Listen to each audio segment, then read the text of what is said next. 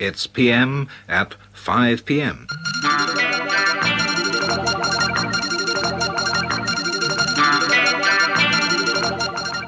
This is William Hardcastle and Derek Cooper with the programme that sums up the day, and your evening starts here. Over, and that's all from PM until 5 p.m. tomorrow.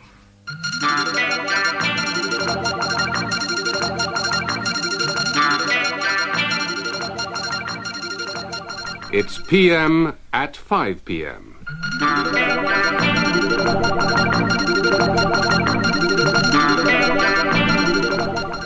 First in today's PM, an appeal from the Right Supremo, Mr. Dennis Howe. I would like to emphasise very much that whilst we in the government are giving a lead and industry's doing all that it can, and the water industry, at the end of the day, in this crisis situation, it does come down to every single person in their own household to help. That was Mr. Dennis Howell, the right overlord appointed by the government today, appealing to the nation to save water. We'll have an interview with him in just a moment. And among today's other PM reports, the Rhodesian government challenges the United Nations to appoint a commission to look into the Mozambique massacre. The finest bird reserve in Europe, the Farne Islands off the coast of Northumberland, is endangered from erosion caused by the drought. And a book out this week tells drug addicts how they can help themselves.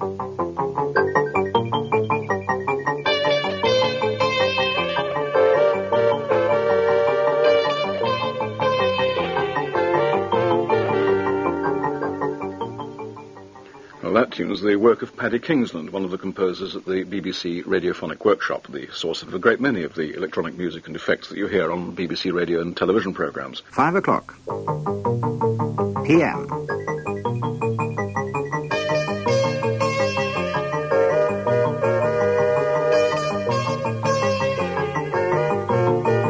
Robert Williams and Susannah Simons. And in PM, in the next 50 minutes, all the news of the day. We'll also be hearing from a wildlife photographer who came face-to-face with a deadly black mamba. The noted historian Sir Arthur Bryant says the problems of the country today are very like those facing Elizabeth I when she came to the throne, and what the newspaper editors have decided to do about their treatment of Lady Diana Spencer. But first, the news from Susan Denny. Robert Williams and Janet Cohen. And in the next 50 minutes, the main news of the day. And we discuss last night's controversial ATV film, Death of a Princess, which is threatening relations between Saudi Arabia and Britain. We talk to the former royal nanny who knew the princess who was executed for adultery, and to a former Labour minister who says he's outraged at the way the life of Saudi women was portrayed in the film. Don't forget the main news here on Radio 4 at 6 o'clock, but that's it from us. Today's producer was Jeff Cohen, the editors Jenny Abramsky and Carol Lacey. This is Robert Williams. And Janet Cohen. And that's all from PM until 5 p.m. tomorrow.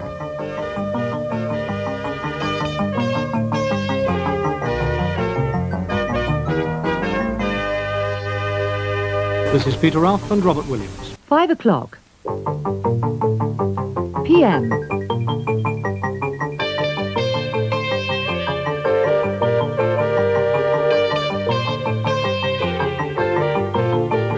Valerie Singleton and Robert Williams. And in today's PM, are bank interest rates about to go up?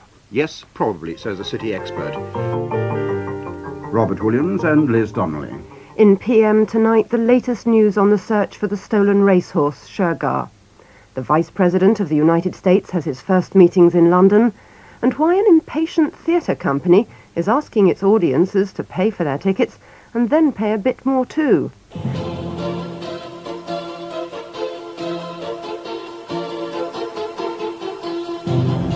It's PM at 5 p.m. with Hugh Sykes and Libby Fawbett.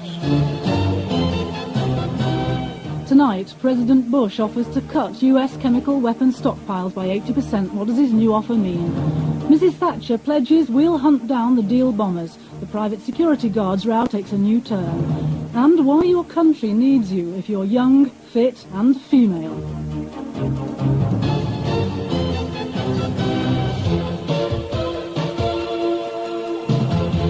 Whoever you are, good evening. The news summary is read by Brian Perkins. It's PM at 5 p.m. with Jeremy Vine and Chris Lowe. Tonight, she's not capable of hurting anyone, say the family of the nurse accused of murder in Saudi. Police search traveller camps for the streetwise 9-year-old missing for more than a week. And why monocled arrogance is the ideal role model for a troubled youth. Well, that's it from us. Today's editor was Margaret Beauty, the producer Hugh Levinson. This is Charlie Lee Potter. And Chris Lowe, one audition too far. That's it, and the next news on Radio 4 is at 6 o'clock. We'll be back at 5 o'clock tomorrow. We're ending a little early for reasons which will shortly become apparent. Bye.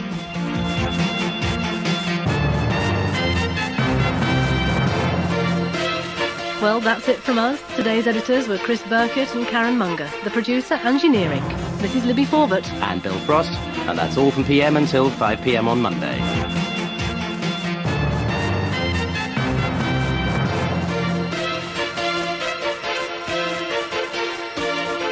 As we came on air yesterday, news was coming through of the terror attack in Barcelona. The hunt continues for one of the perpetrators. We'll bring you the latest in the investigation with our correspondent Gavin Lee. 24 hours on from Spain's biggest terror attack in a decade, police here in Barcelona believe they're starting to close in on the terror network behind it. And today is the last time we will hear Big Ben's chimes live at the end of this programme for some time before the bell is silenced while repairs are carried out. Resetting it, you're adding more complications, actually putting more wear onto the clock, so it's easier just to stop it, leave it stopped, and only use it for ceremonial occasions, Remembrance Sunday, New Year. PM at 5 PM with Eddie Mair and Valerie Singleton. Tear gas is fired at migrants. The migrants stormed that gate, they got it open, they started to go through, and then the Macedonian forces, the police force on the other side, started firing tear gas back. That caused a stampede of men, women and children back down this track, with lots of them obviously suffering from the effects of tear gas.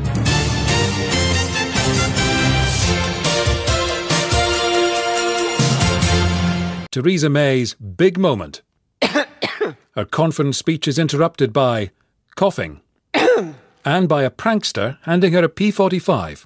Boris asked me to give... While our opponents flirt with a foreign policy of neutrality.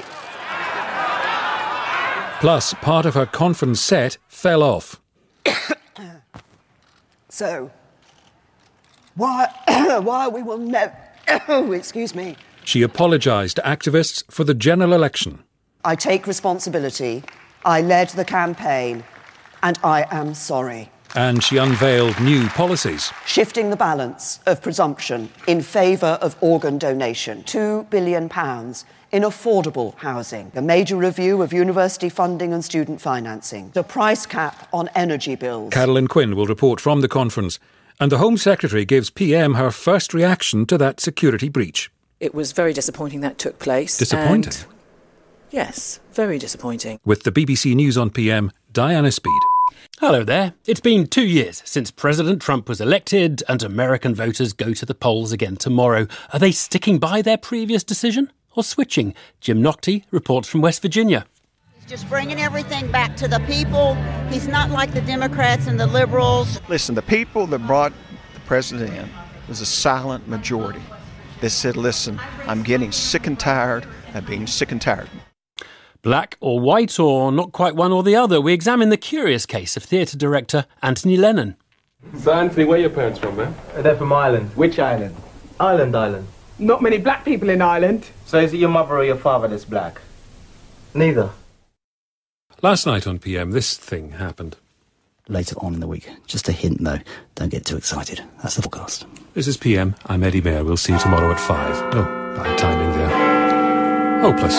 As I explained earlier, that was all my fault. In my defence, I know, the Big Ben chimes are live. They can start any time between 29 seconds to 6 and 16 seconds to 6. But there's no excuse. I crashed the bongs. It's very unprofessional. And so all this week, we're going to deliberately crash the bongs in more style. Not with me wittering on like last night. We're going to crash the bongs with something worthwhile, something with a bit of class. And so, to start us off, crashing the bongs with verve and vigour, the host of Radio 4's Poetry Please, Roger McGough. Tonight, Roger is going to crash the bongs with It's a Jungle Out There. Roger, you're very welcome in your own time. On leaving the house, you best say a prayer. Take my advice and don't travel by train. As Tarzan said to Jane, it's a jungle out there. I'm not a man who will easily scare, but I'd rather chew wasps than get on a plane. On leaving the house, you best say a prayer. Sugar's the killer and it's everywhere. You can't avoid salt, so your heart's under strain. As Tarzan said to Jane, it's a jungle out there.